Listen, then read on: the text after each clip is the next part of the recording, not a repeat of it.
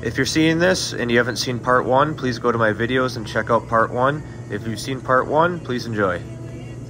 Here we're going to finish up this white line lesion and then show you how we block and wrap it up. As I pick around, I notice that the hollow gap in the horn runs all the way up to the heel. It's important to get rid of all that loose horn so that new healthy horn can grow in and so that no moisture gets held in there. I can't stress this enough, everything I'm doing here is for the cow's benefit so that she can heal.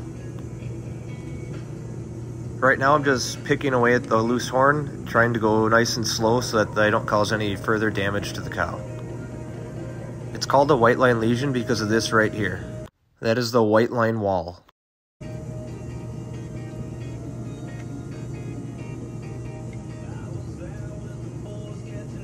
You can clearly see in these next couple cuts, when I open it up a little bit more, where the problem stems from. It really opens up.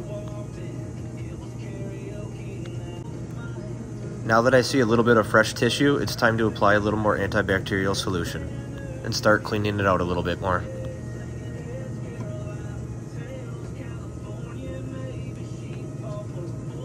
Again, I'm just picking away really slow and taking away small chunks at a time, not to cause the cow any further pain or discomfort. It looks bad, but this is what needs to be done for proper healing.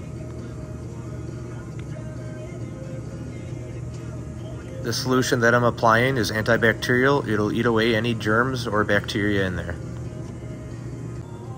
Now it's time to apply the rubber block. This block is nice because it provides a lot of cushion and comfort for the cow, and she can place most of her weight on this block instead of the lame claw. This block will stay on as long as she needs it until it wears down or falls off, and if she needs it reapplied, we'll come back and put another block on. Now she gets wrapped with iodine mixed with salicylic acid, which is aspirin for pain, and then some cotton, and this wrap will stay on 1 to 2 days until the farmer takes it off. As bad as it looks, this cow will heal up fine. Thank you for all the views and the likes. Please follow me for new content coming. My goal for this career is to provide cows with zero lameness.